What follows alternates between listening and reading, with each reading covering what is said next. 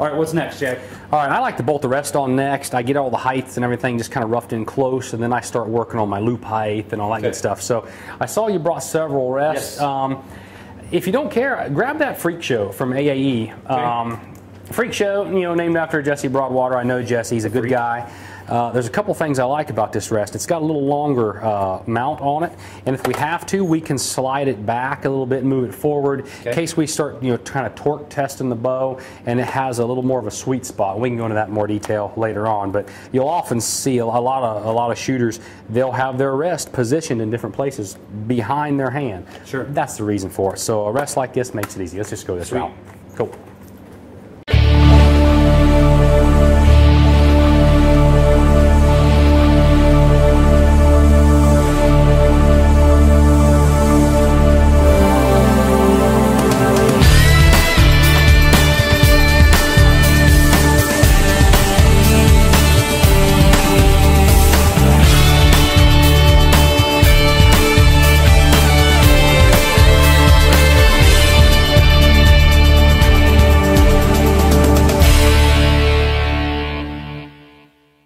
Sharp looking bow, they did well.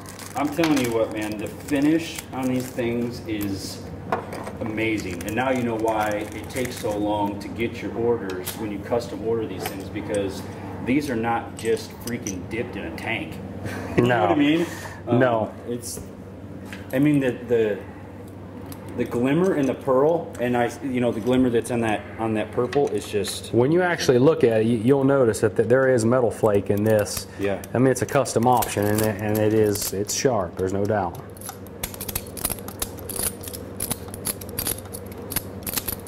Now, from what I've seen so far on some of the Hoyts I've been working with, sliding the rest back just a little bit, I get a little more forgiveness out of. You see a lot of guys try to just slide it as far forward as they can, and on some bows, some setups, maybe that's the best way to go. But on the ones that I've worked with thus far, I kind of like it slid back just a little. So let's go ahead and start with it here and just see where we're at to begin with.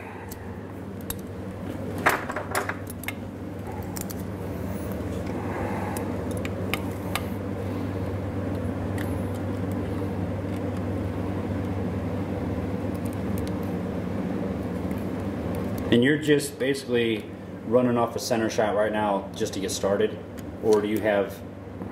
Right now, I'm adjusting pitch on the blades, and now what do you? This is something that, you know, comes up quite a bit actually. As far as what have you found to be an optimal pitch height for what you've experienced? I'm hearing anything from 28 to 30. Not to sound dumb, sure. I never really try to measure the angle. It's just I can kind of look at it and I get a good idea. Okay. You know, like something about that angle, about 35, 40 maybe if I was guessing an angle. But there's an app for that, by the way. Like right there. That's not a bad angle right there. That's getting me close. Maybe even up just a hair. And I think for a lot of folks, some of it depends on how big an arrow they're shooting, how big the vanes are. If you get this too flat, your vanes can end up contacting one side of the bar. So you're going to have to keep it up to a certain level, but it's just kind of a feel. You don't want the blade looking like it's standing straight up in the air. And you see some rests out there, the blade does look like it's up like you don't really want that. And you see every rest blade's got a thousandth of an inch on it. And yeah, I'm sure you put a mic on it, it's going to come out to that, but they react very, very differently when you get one with the blade as long as, say, this AAE, and then you take a really short blade, like on all trophy takers. And I've had really great luck with trophy takers over the years. So it just totally depends. Sure. Now, what is the preference of going with a 10,000th blade or a 12 or an 8? For what we're doing, like what would you run for an indoor setup, even though you're not a dot guy? It depends on the weight of the arrow, or maybe well, first off, on our blade teeth width, just the diameter of the arrow. Some guys can't keep a 27 diameter arrow on a super thin blade. They may have to go to the wider tooth stance. But as far as blade thickness, a lot of it's tuned, and there's a general chart that says, oh, up to, I don't know, 300 grains, maybe use an 8, and 3 to 4, use a 10, and above 4, use something else. But a lot of guys, they may go beyond that. A lot of guys may be shooting an 800-900 grain arrow for Vegas. They may even cut a backer behind this one to add extra stiffness to support the weight of the arrow. And then you can just trim that backer to the point that you can adjust how much bend, how much flex you got in the blade to get the right tune. Most all these folks are doing it for tune. Sure. You know, if you have an arrow that consistently throws knock high, knock high, knock high, and you've adjusted the cams properly, you know, you've tied a little longer tie underneath the loop, little things to try to bring the arrow down in the rear end. If that hasn't worked, you could soften your blade up. And then exactly opposite. If you've got an arrow that keeps smashing low, and you've tried to give the arrow some lift, you might end up stiffening that blade up, putting a heavier blade, maybe putting even more backer to help kind of resist it. So you can help tune your system with your blade. Cool. I have been engineered to be launched from today's high-performance shooting equipment. I must withstand and deliver over 80 foot-pounds of energy, shot after shot after shot, powering through hide, flesh, and even bone. From the tournament trail to the trail head, when I return to my quiver, I'm still straight. I am Gold Tip, the toughest arrow you will ever shoot. Okay, Jack, I see that we have busted out the old school square. Yeah, I'm old school. Listen, there are lasers, there's levels, there's all bubbles, kinds, yeah, all kinds of things, and you're using the old-fashioned, tried-and-true square. Yeah. Why? Well, I always like everything to come back to a fixed reference point, if that makes sense. So I'm going to snap a bow square on, and the bottom of the bow square actually represents the bottom of the arrow. There's the 0 line on a bow square. So the bottom of the bow square simulates the 0 line. Which simulates what part of the arrow? On the very bottom of the arrow. Okay. For me, it depends on how you want to reference off of. For me, I want the bottom of the bow square to simulate the bottom of my arrow. Okay. So if I bring my bow square down, and I bring it down until I can just see the bottom of my burger button hole. Just see the bottom of my burger button hole underneath the bow square. When I get this system built, I'm going to have the bottom of my arrow approximately in the bottom of the burger button hole. All that is just a rough starting point, since I know that Hoyt designed the bow in theory that they kind of thought you were going to shoot the arrow, center of the arrow through the center of the burger button hole, roughly. So if I put the bottom of the bow square to where I can just see into the bottom of the burger button hole, I'm going to call that my 0 mark. I'm now going to move up from that. I'm going to go ahead and install your loop and get that part started. I just wish I could find one place that has everything I need in archery. That too much to ask. Dad, just go to lancasterarchery.com. They have everything.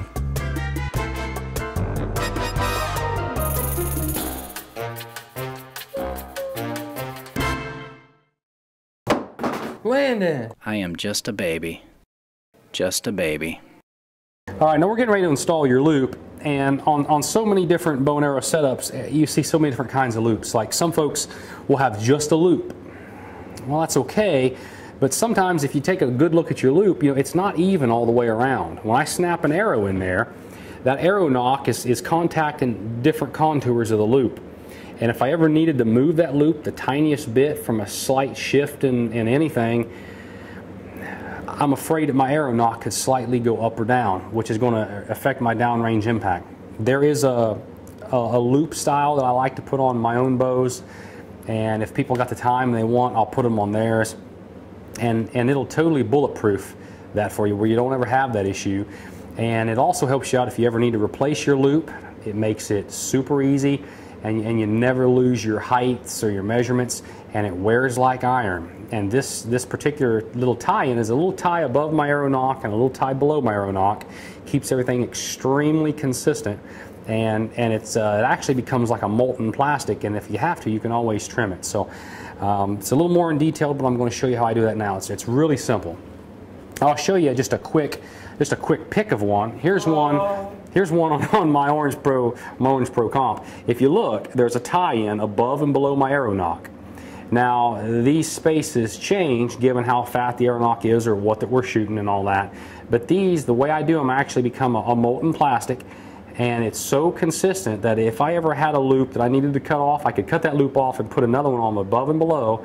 It doesn't affect anything here. I've not affected my knock height. I've not affected my knock pinch.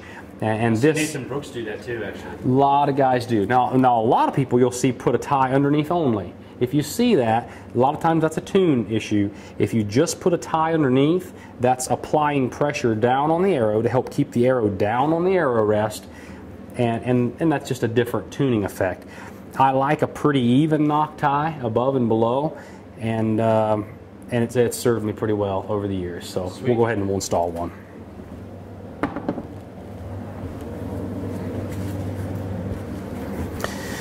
Okay, first thing to do this, it's very simple. You need the world's cheapest super glue. I mean, go to the dollar store, get the original, cheapest, runniest super glue they got.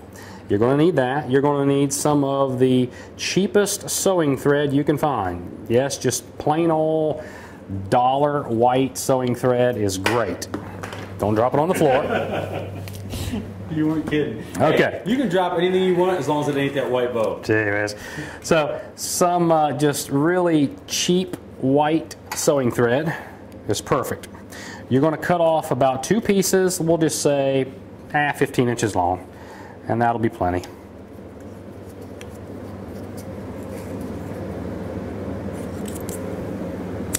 Okay.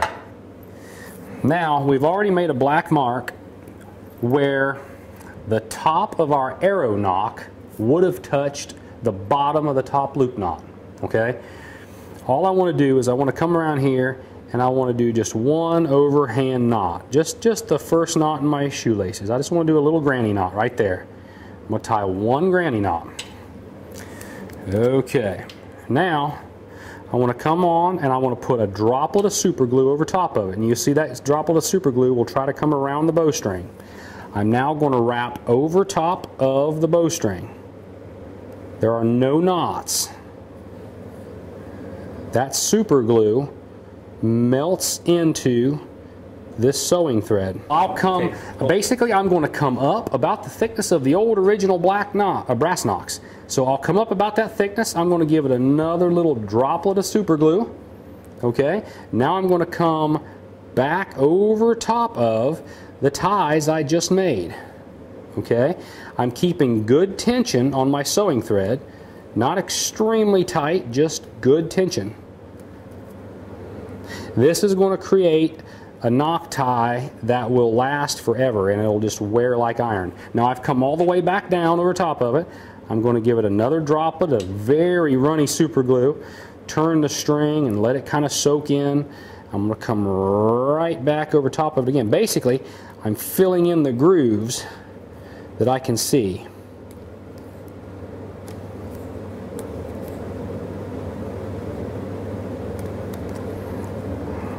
Turn the string. I let the super glue kind of come all the way around the string. I'll give it another droplet. And sometimes it's not always the prettiest ties in the world, but very, very effective. And again, you can trim them. So when I've gone about as far as I think I need to go, I can just kind of hold some pressure, and I'll take the original leg and I'll just cut it off. I'll let the super glue kind of melt into the sewing thread, and I'll cut the next one off. Now the next thing I want to do is just put a droplet of super glue over it, and on each side of the tie-in I'm going to turn the string and let it go all the way around. Take a napkin and wipe the whole thing off. The different diameters of sewing threads will lay maybe a little tighter, and different colors may lay a little different, but that gets you a general idea there. I like to keep a little towel underneath all of it so it's not falling on our pretty new white bow. Thank you very much. All right. Now the next thing I need is I'm going to use one of your arrow knocks to snap on below it to help me set the proper spacing.